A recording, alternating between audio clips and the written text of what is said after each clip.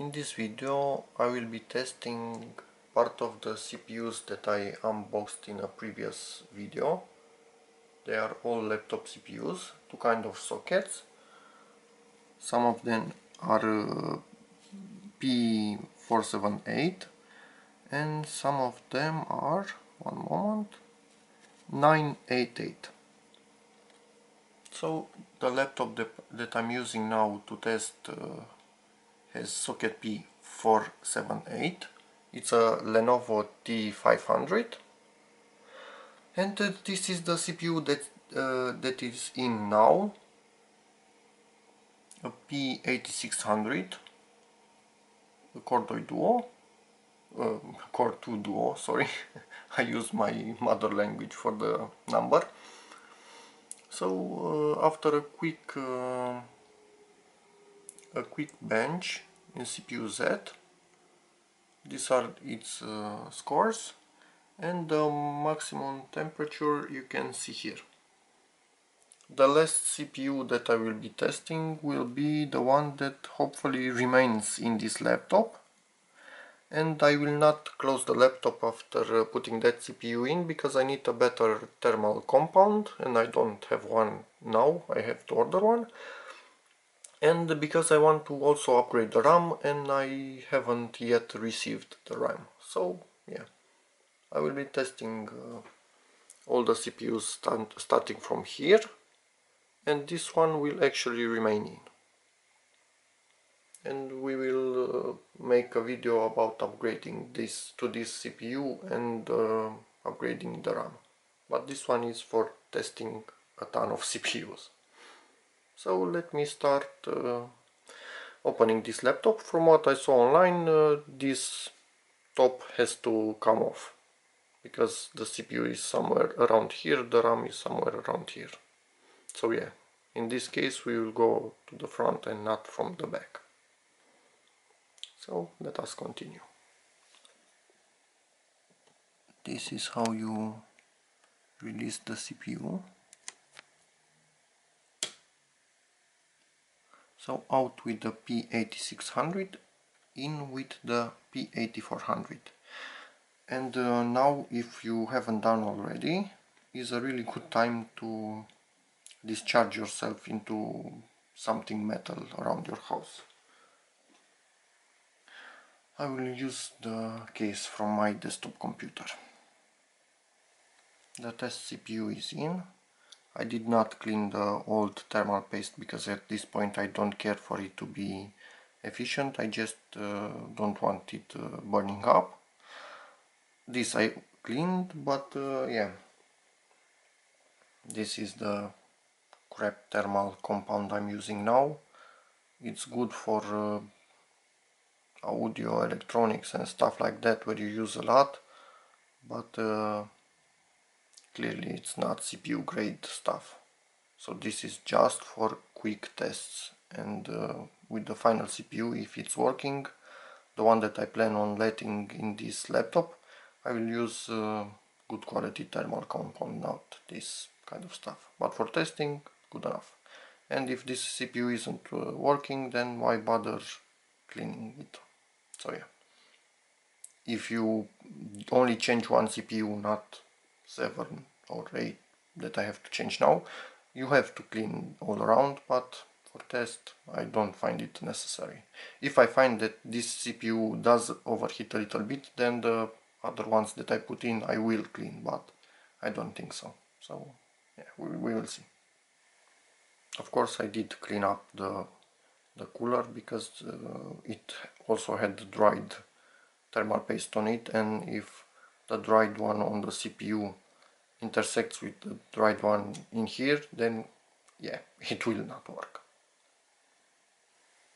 First CPU is a go. We are benching it now, not overheating at all, so it clearly works.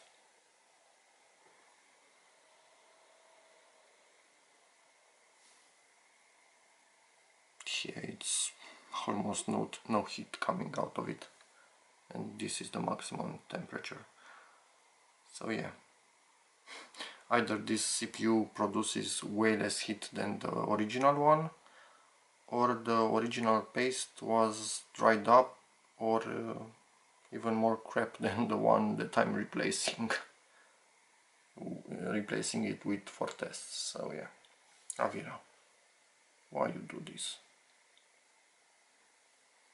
Okay, let me show you the info. So this is the first one from the lot, and it's working. I will not show you all the steps again. I will just show you all the CPUs booted into Windows like this and tested. Second CPU is benching. It's also a P8400. You can see the info here. This one also didn't rise the temperature too much. Bloody Windows decided to do its updates in the middle of me testing these CPUs. So yeah, let me just tell you, if I forgot by now, you have to remove the battery when doing this sort of work on your laptop, and always be careful to put thermal paste on the CPU. So yeah, we'll wait for Windows to start up again. You can see even with the T9400 CPU, the cooler isn't revving almost at all. So pretty good.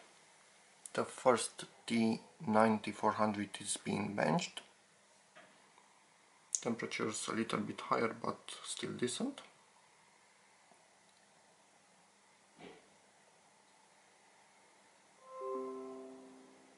Yeah, Windows doing stuff.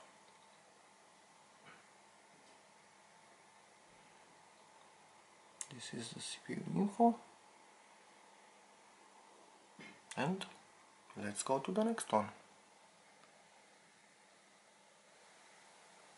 The second T9400.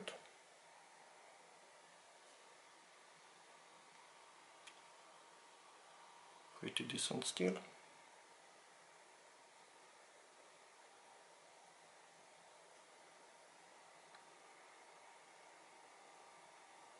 And of course my battery died, so we are plugged in now.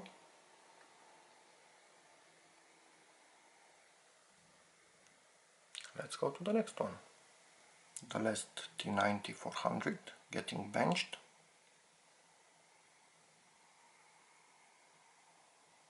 Decent temperatures on this one.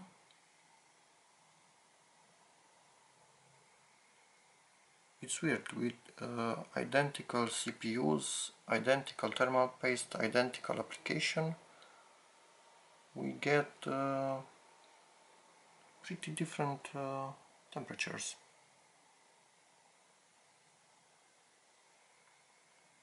Yeah. Those are already tested. The one inside is already tested. And we have these two to go. This is the most important one, so stay tuned. And this is the original one. And for this I need another laptop that is on its way here. We will see about that. Here we have the T9550. A little bit higher temperatures.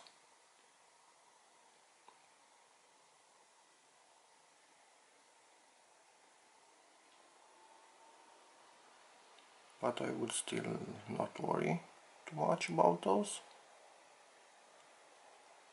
These are its info.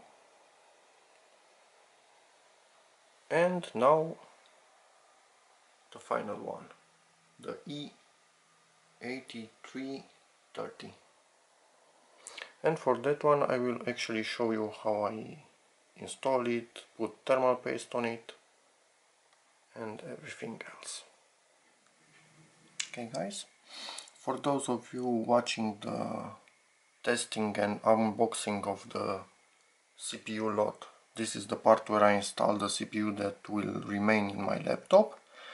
And for those of you watching the upgrade of the Lenovo T500, where this is the original CPU, a P8600, and this is the CPU that will be going in. It's an E8335 used in Apple computers, and if you buy one of these, be careful to use the code SLGEB. This is the CPU that consumes only 34, or at least outputs only 35 watts of heat.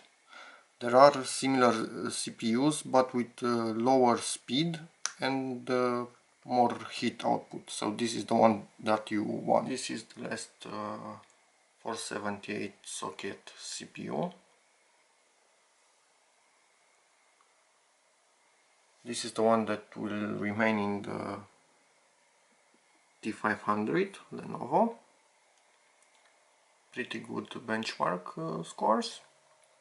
The temperature is a little high because I tried to do something and combine dried up paste with this cheap stuff, and yeah, failed experiment, not working, not very good result. So I will have to change the paste on this CPU, and yeah, the rest of these CPUs are socket 988, and I will test them only when another laptop arrives with this type of socket. Actually, I forgot to show you the CPU information.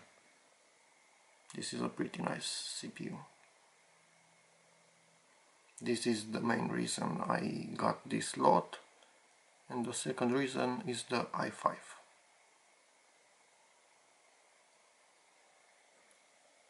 So yeah.